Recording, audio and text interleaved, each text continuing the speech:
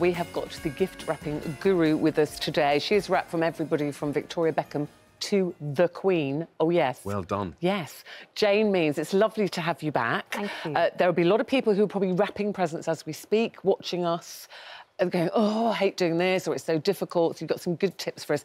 Everybody this year is talking about recycling, and maybe we should be careful about how much wrapping paper we use, should be more kind of eco-friendly. Yeah, that is a huge trend. And I think it is about time we sit up and say, let's not use too much packaging if we can help it. And also, you know, brown paper does look great. You don't have to go for the sparkles and the, you know, the foil brown paper wraps. looks great if you then dress it up. Yeah, I mean, for instance, I've actually bought some brown paper from a supermarket, but you could always use So there's brown paper which is printed. So that's it's pre-printed, pre-printed. The one that I've done here, I've got a Sharpie pen and I've just scrawled all over it, so you could actually have personalised paper. Yeah. And also white art paper, typing paper. You could actually photocopy. Oh, yeah. You know, some bits and pieces on there. So a couple of our team, is it? On a night out or somewhere, probably. But so you can have a real Those are giggle. nice, yeah, but very different. That's a good idea. Jane, sometimes what I do when I sit down, I think I know exactly what I'm doing when I cut into the paper to wrap something, and then I realise I've cut too little. I've come up short. I thought you did the wrapping in the household. I do. Look, Jane, if only you knew the true story of what goes on. Someone's got to wrap her presents. She can't wrap her own. I know. Better be a good one. Probably send them to you. Yeah. Boxes, I know I'm going to speed through this, but don't have too much wrapping paper, so I've got enough to go around. I mean, I'm actually using a reversible one here, where I've just turned the paper over. But I think the main thing is with boxes, when you fold the sides, you don't want it catching at the bottom. Right. So if you do push it down and it starts to buckle, just trim it off. There has been something trending this week where if you have paper that's too short, it's really annoying when this Was this the diagonal thing? Yeah, I love this. It's brilliant, and it's sort of You've got to do devised this in from Japan. above. Can you see this from above? So it's that nightmare situation where so you this get is that Eamonn, happening. right? Well, that would be me. Oh, That'd be no, me. what do I do is now? put a big, thick piece of sticky tape to cover the gap there. I bet you get your duct tape, really, don't you? Yes. to do it? Watch this. This is genius. So rather than doing that, and then you've got to add another bit of tape to it, if you go diagonally, I'm going to get my tape sort of ready to go. Just need a little bit of that to hand. And all you do is basically bring the four corners in, crease the paper as you go along. Yeah. So if you do go for a slightly thicker paper, it does sort of sit a lot better. Oh, thanks, Ruth. You're a brilliant assistant. That's great. Of course, Thank you're you. just getting there. You're getting there. I'm going to turn it around. So it looks a bit like an envelope as I'm assembling it. And I'm just going to bring this bit down like that and bring it up. And thanks, Ruth. I haven't done this for a little while, so I'm slightly out of practice. So I'm going to come round here. So it does look like an envelope. And then I'm just going to get my sticky. You can obviously put a sticker on there if you want to.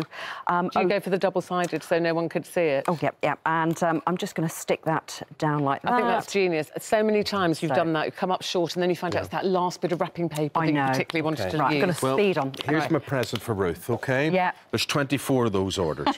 Tea towel. I'm going to just come to where you are, Eamonn, if that's OK. Yeah. So lovely tea towel. Just pop that in the centre there.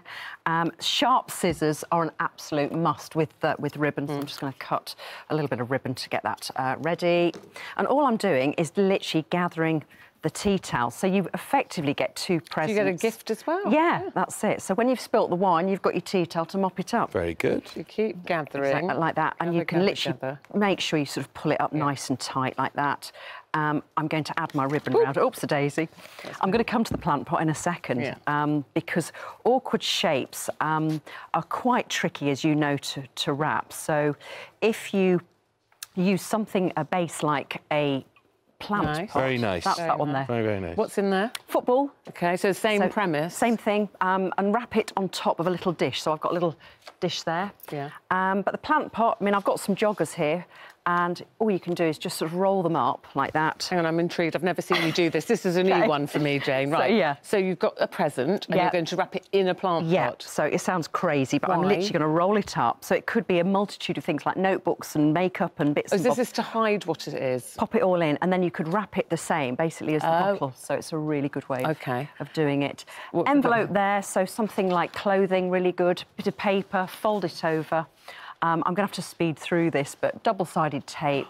I'm going to stick it down, and then that bit will get stuck down. So you've effectively got a pillow. Made like a little clutch bag. Yeah, you've got it in one. One that I made earlier is just just there. So you've sort of done a little pouch like that, decorated with So, but then once ribbon. you've done that, like, how are you sticking that? It's not...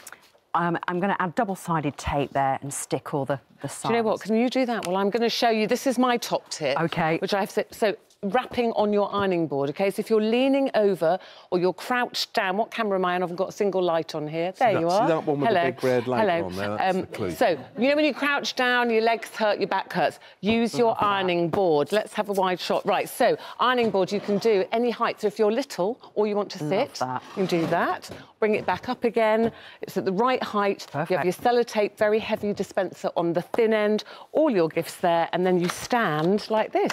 No backache, one-handed, tape dispensing, like that. Oh, do you want a job? And you don't get a backache. Honestly, it's the best tip ever. I've done a really bad wrapping there, Jane. We've got time to do the bike. I don't think we've got enough time. I don't think we've got time to do the bike, but anyway, you get the gist. We get the gist. Every home should have a Jane for Christmas. That's what I think. You definitely need a Jane with your wrapping skills. Are you single?